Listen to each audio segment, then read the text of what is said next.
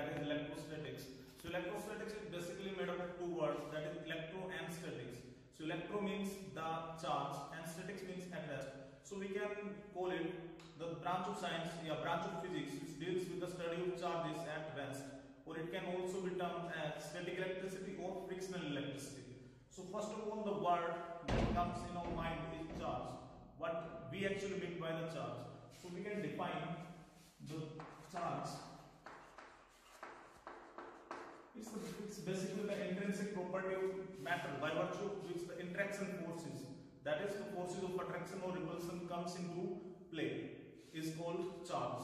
Or in simple definition we can say that the loss or gain of electrons is also called charge. So by convention, as told by Benjamin Franklin, that charge is of two types, that is positive charge and negative charge. So in magnitude form, both of them have equal values, that is plus minus 1.6 into 10 to the power minus 19 coulombs. So our next topic is properties of charge. So I will discuss about the basic properties associated with the charge. First, that is additivity. So simply additivity means the net charge on a body is simply we can calculate by algebraic sum of all the charges placed over it. That is, let's take an example. If there is at certain locations we have put about 2 coulomb charge, minus 3 coulomb charge, and simply that's 2 coulomb charge. So the net charge on the body will be according to the simple rules of algebra. That is plus minus 3 coulomb, plus 2 coulomb, and plus 2 coulomb. So net charge over it will be equivalent to 1 coulomb. So our next property is quantization of charge. So simply quantization means that we have to calculate the net charge on an isolated body.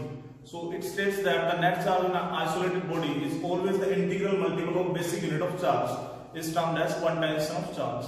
That is, simply by formula we can say that Q is equal to plus minus n into E. But in magnitude form we usually consider it as Q is equal to simply n into E. So next, moving on to the next property, that is charge is always remains conserved. So conservation is simply we can divide it into three further types. That is how we can show that charge remains conserved. So first of all, I will take an example of nuclear transformation. That is, during any nuclear reaction, simply let's take an example that uranium 92-238,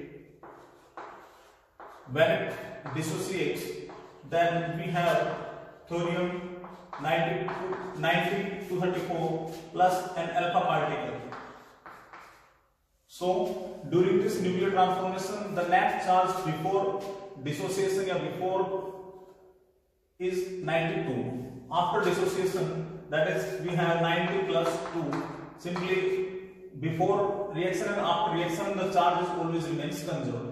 So second is pair production. So pair production means that a gamma ray always materializes into electron and proton.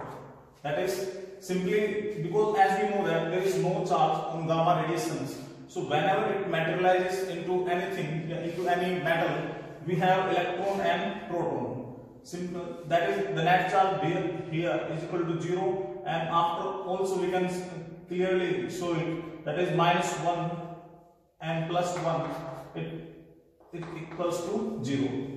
Further, we have the third process by which we can show the charge remains conserved is annihilation. Annihilation means the destruction in pairs. That is, whenever an electron and a proton combines, it forms into gamma. So annihilation means that is whenever an electron and a proton comprises, then we have gamma radiations. So it's also termed as destruction in pairs.